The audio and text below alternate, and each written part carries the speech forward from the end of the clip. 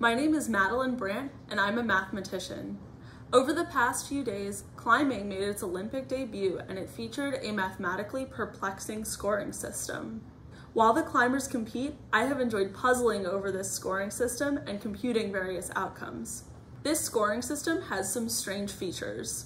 I'm going to show an example of how with this scoring system, the placements of 3 athletes can completely change depending upon the performance of a 4th athlete.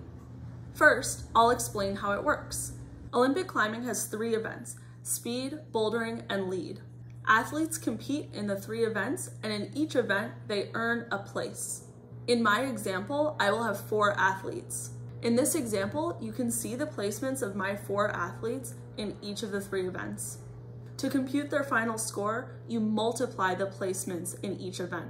So, climber A gets 3rd in speed, 3rd in boulder, and 2nd in lead. This gives a combined score of 18 for climber A. Then, the combined scores are compared to determine the winner. Here are the scores of the other athletes. So, in this first example, D gets the gold medal, B gets silver, and C gets bronze.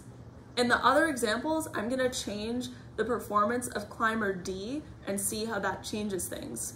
So for now, note that the relative orders of the first 3 climbers are B, C, A. Now, let's suppose that instead of winning in lead, D unexpectedly takes a fall early in her climb and gets 4th place. Then the scores change. Now the relative order of the first 3 climbers is B, A, C. Now, climber A beats climber C, even though all we changed was the performance of climber D in one event.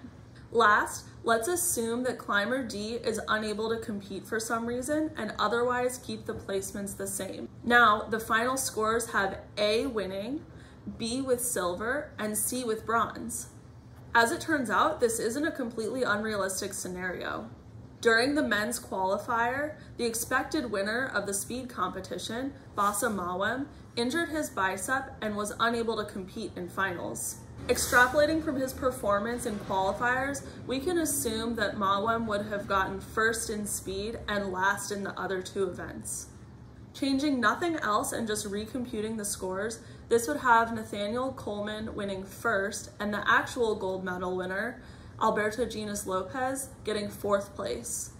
Using multiplication of placements to compute final scores creates strange situations in which the placement order of 2 climbers depends on the performance of a 3rd. What other strange scenarios can you come up with? Thanks for watching.